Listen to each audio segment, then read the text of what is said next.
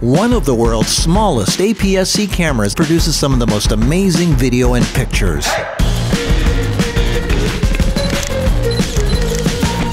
While we're on the subject of APS-C cameras, I did a 6300 in Disney World last week. This week we're in Sedona, and I'm going to use something even smaller, my favorite little 5100. This camera is one of the smallest APS-C cameras you can get. Hold this. And I've got something even smaller than the last lens I used on it. This is the G Master Sony 15mm 1.4. This is even smaller than the Sigma 16 1.4. This is a really lightweight, great lens to get the 1.4. It's really small. It's perfect for the little camera like this, which by the way has a flip-up screen. I'm filming with one right now. I'm filming with a 5100 right now with the 23 1.4 set at 1.7. I also have, what is this? What else do I have? I have my 56. That's a pretty small one too. It's the 56mm. Look how small that is. And I also have, just for emergency purposes, my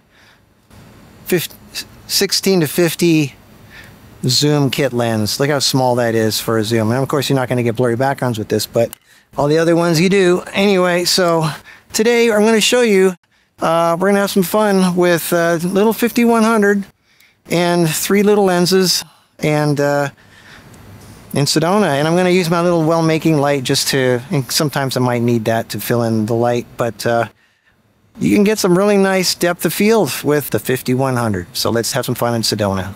Just like the 6300, the 5100 is some of the best colors of any Sony camera in my opinion, and the 5100 is almost half the size and weight of the already small lightweight 6300. It doesn't have a viewfinder or any stabilization, but the flip-up screen is fantastic for vlogging. It doesn't have a hot shoe, but it does have a pop-up flash. Its tiny size and flip-up screen makes it perfect for street photography. The 15 1.4 G Master and the 23 and 56 1.4 Sigmas are amazing small lenses for this little camera that give stunning blurry backgrounds. This camera weighs nothing, is so easy to use, takes amazing pictures, and the video is mesmerizingly 3D for some reason. The card slot is on the side, not the bottom, and if you're lucky you can sometimes find a good used one for like 300 bucks. I've got 3 or 4 of them. This tiny camera came out in 2014, has better colors than many newer cameras, is much more fun than full frame, and the sensor is over 1.5 times bigger than Micro Four Thirds. What a joy to play with, and if you're using a pancake lens like the Viltrox 28, it'll literally fit in your pocket. Look at the 3D effect you can get with this camera. Again, no stabilization, but software can easily take care of that. The colors and 3D effect alone are so much fun to look at. Fun, fun, fun.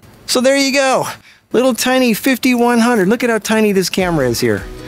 We're one of the world's smallest APS-C cameras, and this little lens here, 15mm 1.4, and I used the 23 1.4 for I think most of it, but some of it I used this.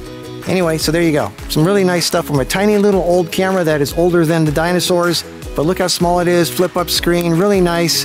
You cannot do flash with it. It has a built-in flash. I think it's called a pancake camera. There you go. All right, we'll see you in the next video. Bye-bye. Bye.